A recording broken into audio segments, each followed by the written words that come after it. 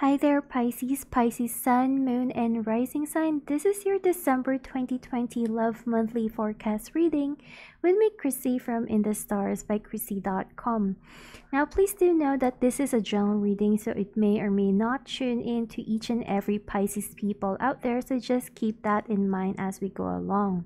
I would advise you guys to listen to your own intuition and take in what resonates and leave the rest behind.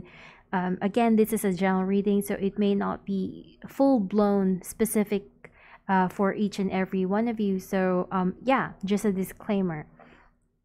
Anyways, let's just get on with the reading, and we're starting off here with the High Priestess card. And this is a card of high intuition, of psychic ability. This is actually what represents you right now, Pisces. And I would say that this is a time of your life wherein, you're really in tune with your own intuition, because I kind of feel that your intuition has been really wonky for the past few months or even half of the year. So, you cannot really see things in a very intuitive way.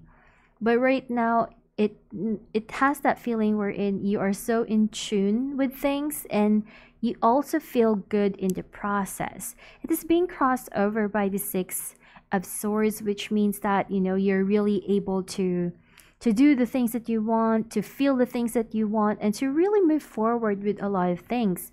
I can sense a lot of passion in you, especially since we have here the Page of Wands as well. I say this in every videos and in every reading that the first three cards of the reading is always very important, as it tells us the whole main focus and energy of the reading. So with the Page of Wands here, there could be intense energy coming into you, but intense in a very positive manner.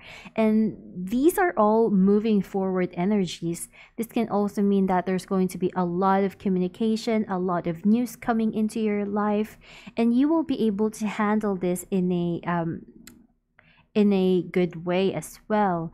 This can also be a situation wherein people are finding you very attractive, and there could be a lot of surprises in store for you for the month of December, which is always a wonderful thing, even though that in your recent past you have here the Hangman. So I would say that it was very recent that the energy shift occurred for you. And in the past, we are seeing here the Hangman, there's a lot of uncertainty, you feel alone, you feel isolated, and suddenly you are attracting people in your life. And that is actually a really wonderful thing. But because you have this Hangman, this negative card, well, not really negative card, because the Hangman always, allows you to reflect on things, allows you to have a lot of realization into things. But I kind of feel that, you are so used to whatever negative situation that has occurred for you, to the point wherein there could be fears creeping in you, even though that the situation that you have right now, or at the very least the situation that will be occurring in your life, is actually leading to a positive route.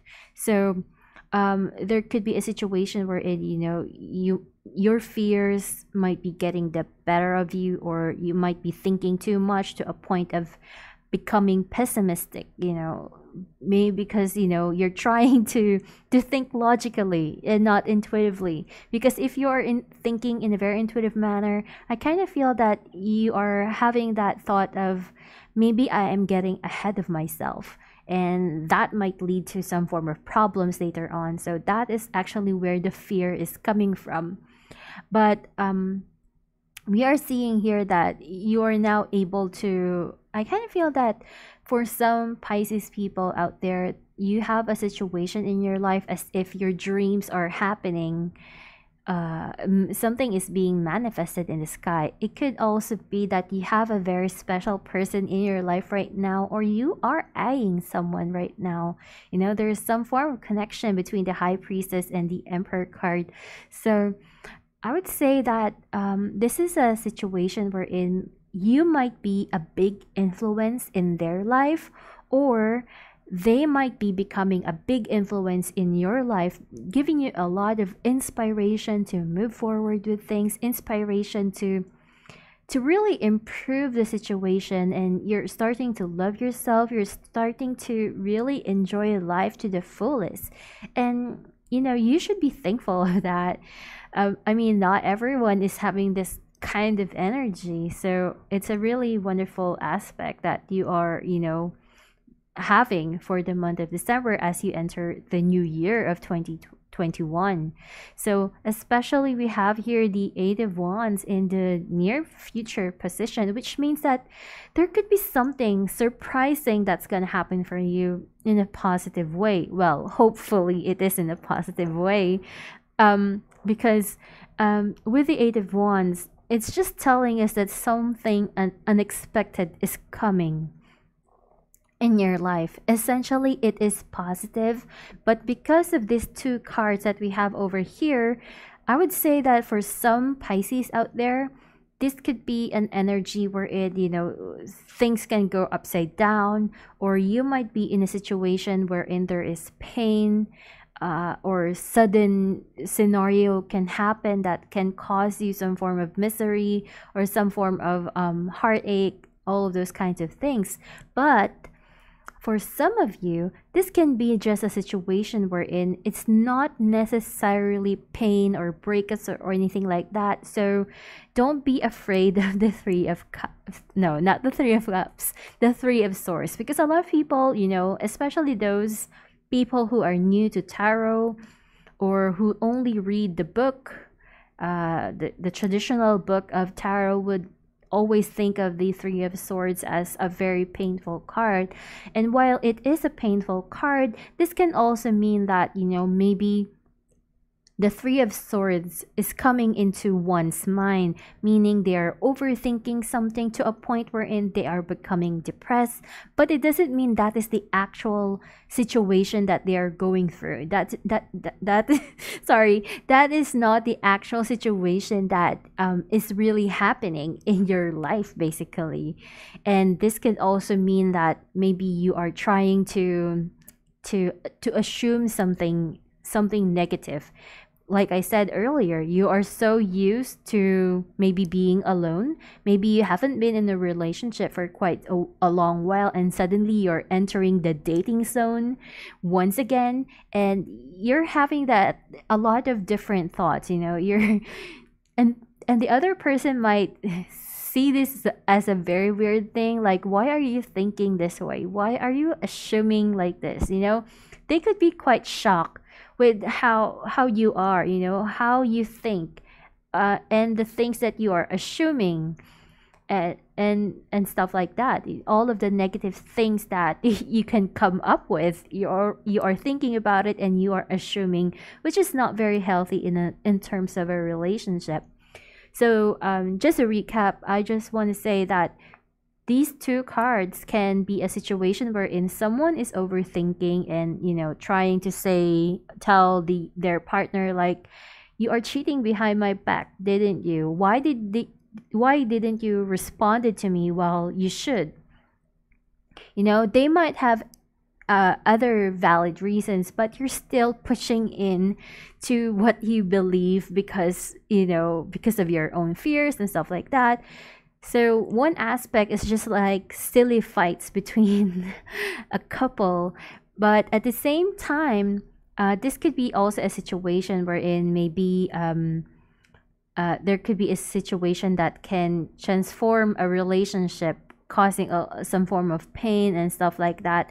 But I really don't think so. With this reading, I don't think that this will lead to some form of major issues in the relationship. Because we do have here the Four of Pentacles. Like I said, there is some form of possessive energy in here. And even though I say possessive, it doesn't mean, not everyone, not all people don't like the idea of someone being possessive towards them, even though that can be seen in a negative light by some people. I know quite a few, and I had a few clients that, whenever I tell them that they might be possessive towards you and stuff like that, they will, and they'll just tell me that I'm okay with that. I mean, it's better that they're possessive towards me rather than them cheating behind my back, which actually makes sense. So I kind of feel that this has, an energy like that, wherein, maybe you are possessive towards someone and you are assuming something and stuff like that. This can also mean that, at the end of the day, after all of that silly fights that the two of you have, this could be a situation wherein the relationship becomes more bonded, becomes more stronger all at the same time. It can also be that, you could be having a real wonderful bond with your partner, some form of improvement and happiness happening in your love life. However, there are other issues and other problems that you might be encountering or experiencing. For example, in your work, in your career, in your other associates, you might be having issues, and that might be what is surprising that might come. I mean, that is just a possibility. I'm not saying that that is what's gonna happen. There's just, that hint of sudden surprise, sudden changes and transformation that can come. But I feel that it's not going to create a big deal. In your love life, in your personal relationships, because we have the outcome card of the Ace of Pentacles, which is a very blessed and positive card of really new beginnings in life.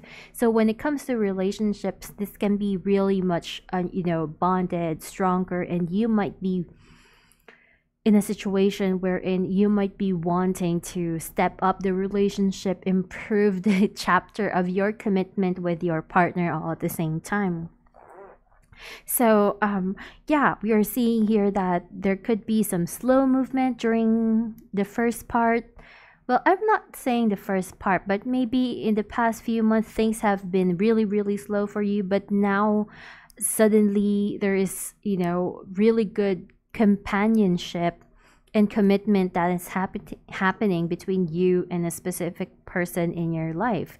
It could also be that someone from afar, you're able to talk to them again and stuff like that. And let us see what we have over here. Yeah, basically, this also is a possibility wherein you might be so passionate with the things that you want, that you feel, and what you demand. Because the last card of the deck that we have over here is the Knight of Swords. And the Knight of Swords has a lot to do with communications and messages as well. But at the same time, this can also be a trigger point for some harsh words. So we can, because we do have a lot of communication cards happening over here, this could be a situation wherein you become so passionate and maybe you got angry, or I don't know what happened to you, but maybe your words, the choice of your words can be somehow very much, it can sting and that can create some form of a short setback in the relationship or create some form of shock. But eventually, at the end of the day, this can actually create a more tighter and significant bond going to be occurring for you and your specific lover, partner, or potential person in your life. What we are seeing over here is that, there was an ending that you have experienced, and now you're coming to a point of rebirth in your life. And some form of union is happening, and really working together, working things out, and really making an effort to make something happen. So there's really some form of magnetic attraction that's going to be transpiring for you at the end. Well, not really at the end. I mean, with the entire energy of December, there's going to be a few hiccups over here, like I mentioned earlier. But the end of the day, this is really all good, all positive energy that is going to come in to your life. And if you're not feeling it this way yet, I kind of feel that you will be able to feel that maybe around the middle of December to the end. I don't know, but I'm pretty sure that there's going to be some form of good fortune to come, some form of effort, some form of recognition, a lot of speaking, communicating, and some form of improvement entering the scene of your love life and relationships.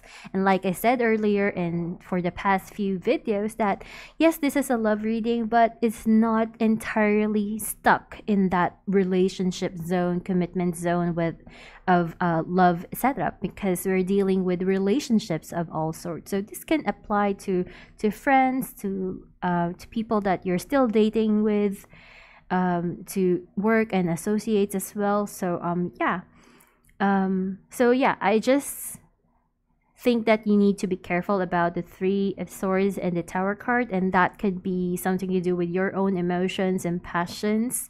And try not to overthink things. And if you are overthinking, try not to suddenly speak your mind without any form of facts. You might just be having some form of assuming stuff, and it doesn't really have any basis to it. So I hope that that's not going to create big problems in your relationship, because as far as I can see, there's really no issues in the relationship. In fact, the relationship is really strong. So don't try to ruin the relationship because of